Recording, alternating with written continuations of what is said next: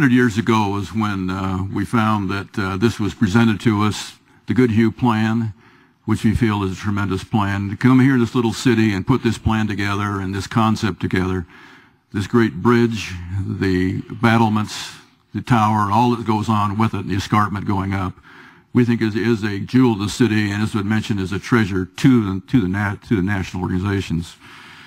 We go ahead. We went through some goals here. We felt were important to start this thing out. We wanted to get as much done here as probably we could do. And we certainly go along with the concept that Dr. Jacobs has talked about of getting the cars out of the Prado area, getting the people into the Prado area without the cars, and carrying this on out. We think it's very important that some other things happen within this area. We feel it's critical that the traffic that is going through the park now, that's 7,000 cars across the bridge, that traffic not have to keep on going through the park, and particularly when the zoo expands and some of these other things go on. There's a better way of doing that. The Prado was designed as a little kind of a European city with a plaza. That's how it was laid out and as it was thought. And like little European cities with a plaza, it has problems now. And it doesn't work for traffic and circulation, as you've seen here and we've seen here before. You might be interested, many cities in Europe now who have plazas now are converting those to underground garages below the plaza and then marking every stone or brick and putting it back in place so it doesn't look like it's ever been touched. So they face that problem, and we face this problem too. We want to make sure that it's balanced. We think there's a tremendous need in the park to make sure that people going there, I'm not talking about those in Nikes and sweatsuits, I'm talking about those going there to visit some of the cultural things of our city. It's the cultural core of our city. And I want to make sure that they have that opportunity. They feel they don't have to work up a sweat to get there, that they can accomplish this sort of a thing.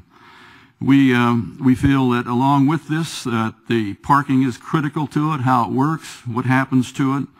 We believe that, number one, that we certainly do not want to have paid parking required in the park. We want to have it as open as we can. We want to have the private transit within the park, so the city doesn't have to be involved with burdensome with that and can be done better.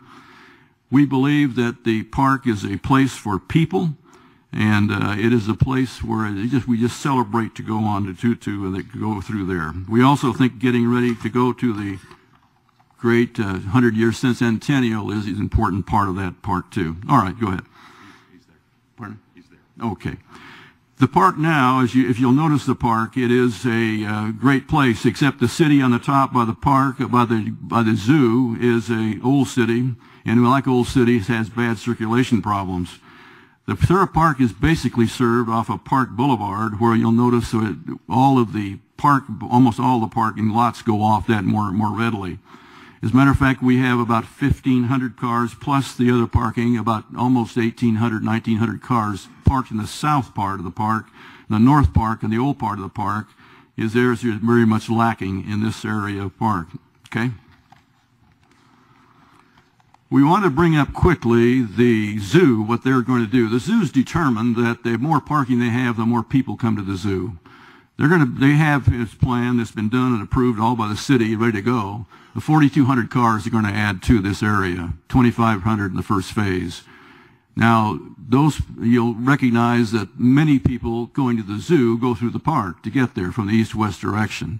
And so it's very important that this be taken into consideration. This first shot here shows the plaza, and it shows going on down, what they're going down to the fountain in the park itself. The next slide would show the parking below and going into the roads, into the park, and how it all affects it. So my point to this is we've got to consider the zoo and its parking needs and its traffic needs as part of the park way of going. Go ahead. Under Proposal A, that would be commonly called the Jacobs Plan, there's a couple things I think we should point out. The first thing you do when you go through and do something like this is you're going to look up for find a place to put the parking garage. The parking garage will set the tone and set a whole trigger of items that follow when you do this. When you put the parking garage, as they have here, on top of a parking area that's parked 367 cars, immediately you should get a red light and say, whoa, we're going to have a yield problem here because we are already going to build a big garage over a place where we already have parking cars. And so that's going to be a problem. As a matter of fact, we proved that's about an $8 million problem right there. The other area that you look at here is where is this parking going to be located? You notice you have 1,500 below plus 785, or say 800 cars there, 2,300 cars. And up in the north, up there in the old area, 33 handicap spaces. And that really doesn't work. You just can't take those all those away from that area. This is the core. This is mentioned the cultural core of the park here. And so we feel that is a real tough consideration. We might mention when we say that the venue in the park that does the best, it draws the most people. Can you think what that is? It's the Reuben H. Fleet. The Reuben H. Fleet has the best parking in the park. It's got its own parking lot off Park Boulevard. The whole thing works for it. If you look at the papers about 2 months ago, you'll notice that there was a problem with the Museum of Man, where they're running out of money. They have to shut the store, cut off people, and the whole thing, which is a tragedy. It's really a tragedy. And if you look at that up there, it's in a white zone. We call that the dead zone. If you can't park within about 250 or 300 feet of where you want to go, in a commercial venture, and these operate like a commercial venture, then you've got a problem, and you can't get leases for them, you can't sell them, and so on. So we think that there's got to be a better way than that. The other area that comes in is how do you get to this garage? And right now this has been shown, you come across the bridge and across that side, go around and put a new bridge in. That's a $4 million problem. Then work through a kind of a zigzag road that goes on into it. Radius is way too small for a collector and a whole bunch of little things going on in there. So that's a problem, we see it, and we think there's a better way of doing it. Okay, next slide. If you were to say, where do you want to put the parking? Where's the ideal place to put the parking in this situation? You would say you would put it right below the Plaza de Panama, right there where it's right in the middle of all these venues, and you'd put it there, and you'd put some elevators up into those courtyards and entry lobbies, and you could get people in 250, 300 feet of where they want to go. Protected, no sweat, you could get it to do that. You also have another thing that goes for you. You got a $2 million bonus when you do this. The Plaza de Panama is going to be built and refinished and resurfaced, the whole area, over 100,000 feet in this area. 18, 20 bucks a foot, that's $2 million, real quick. And so there's a bonus when you go in and put that in this place, which you don't have any other place in the park.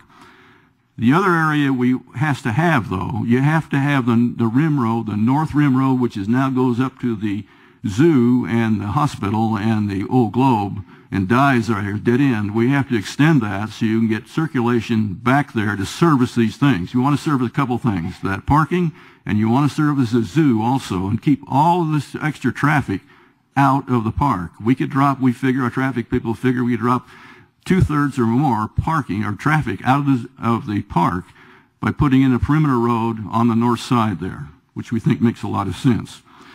Now, when you do these things, one of the things that comes across is, well, how do you service that?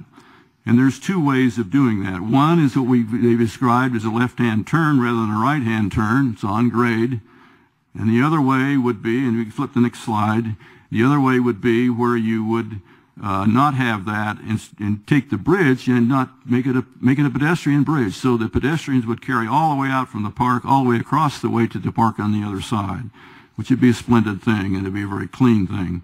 And the other circulation would come up into the southern part of the park, which would be a lesser amount. And so you have these ways of doing it and how they fit. And then on B, we like our opinion, and we think it'd be great to just on the bridge to open it up to pedestrians only, and to then have the park, all the circulation on the perimeter of the park, on the perimeter roads of the park. It'd be a magnificent thing.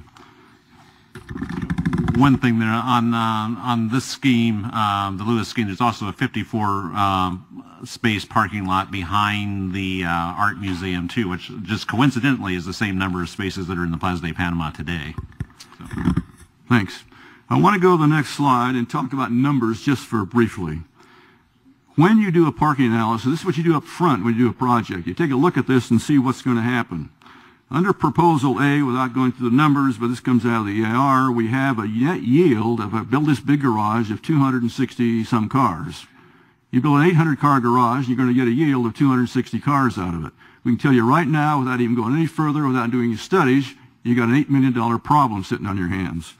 Under proposal B is what we're saying going underneath. You'll find that the yield there is 728 cars. Same size garage, 500 cars more. We don't like the yield on that one even, but it's certainly far from the other one. If you go then and compare these two, and we do this is what we do on a normal project. We look through on a commercial project to see how it's going. Under A, you'll notice there on the left side, you've got the parking garage. 261 cars yield and a burden of 537. You're going to build that garage of 798 cars, and get 261 yield out of that garage. And then you got to pay for it. On the other side, that garage has been priced, I understand, at $20 million. $20 million is our numbers that we understand. And then that's the $20 million. Then you have to add the bridge to it, and you come over with about $24 million to park 261 cars. The commercial world would never do that. We would right then stop even trying on that scheme. Then you have the other problem on the very far right, where you have then the bonds to pay for it, the $14 million that have been put aside for bonds, is our understanding, and the buses to serve it, the more buses. And that's a burden of about, in our opinion, close to $5 or $5.5 million a year debt to the city that would occur. If you then were to take it down and say, well, let's just do what the yield is. Let's go down and say, let's just build a car garage with 260 in the below grade, one level garage, and be equal, then you'd find out that that would be around a $10 million project or a savings of $13 million. That gives you an extreme. That says that that's what your loss is because the burden on that garage. If you go the 800-car garage like we're recommending on the number 1, then you get a yield of 750 there on cars, and the price is 17.2, and then you get a savings of 7.4. Now you get we get a bypass road. We put that in and go over the bypass bridge. It'll be on the right side, so it's a savings about 7.4. The middle scheme with 2 levels of parking would be one you ought to really look hard at. That's 497 cars parked. Prado area 640 cars, savings about $10.6 million. So my point is on this, when you do a project and look at it and you find a yield that's bad, you better blaze the flag real quick because you're going to have cost problems from then on.